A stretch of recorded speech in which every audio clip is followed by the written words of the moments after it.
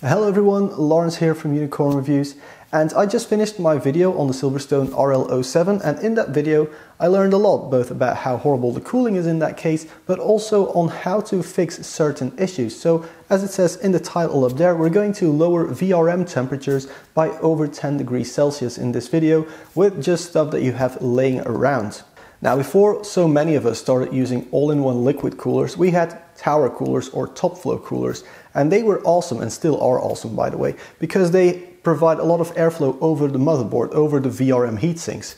Now with liquid coolers we get all that heat from our CPU away to the front or the top of the case, but there's nothing really cooling the VRMs anymore. So that's what we're going to address in this video. All you need is basically an L bracket. So you can get these long ones with slots in them, and then you can use these slots to position the fans. So obviously you also need a fan. I'm going to use Silent Wings 2 fans because I have an entire shelf of these and I absolutely love these fans. Then you're also going to need about 4 of these little fan screws, and you can, paint the L brackets and cut them to the length you need.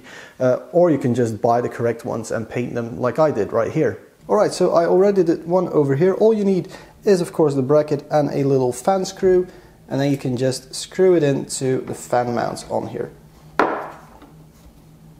So the next step, pretty simple, just take this assembly and put it on top of your rear fan. With Be Quiet fans, which have these really weird mounting mechanisms, it's not that easy, but with a lot of other fans this is like the easiest thing ever. Alright, and now all we have to do is screw the entire thing in place. Right, there we go. That's how easy it is. This now spins completely freely. You can see it can wobble all around a little bit, but that's okay. There's not a lot of vibration with these higher end fans that I'm using. And then the next step is to simply plug it into our motherboard, or if you have an external fan controller, plug it into your fan controller. So there we go. We now have top airflow moving over our VRM area. Also, our memory is going to get cooled a little bit better than without this fan here in place. It doesn't do a whole lot, but it spins and it moves air, and that's better than nothing.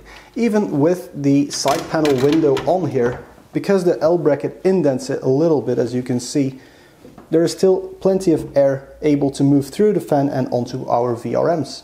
So as you can see in these screenshots, I went from 105 to just in the 90s on our VRM temperatures. CPU temperatures weren't affected at all really, but our VRMs are now a lot cooler, and I guess that's important for longevity and also for the quality of the electricity going into our CPU, and hopefully this will give us better overclocking if we really start pushing our chips. But for now, getting that 11 degrees Celsius VRM temperature drop is also really important.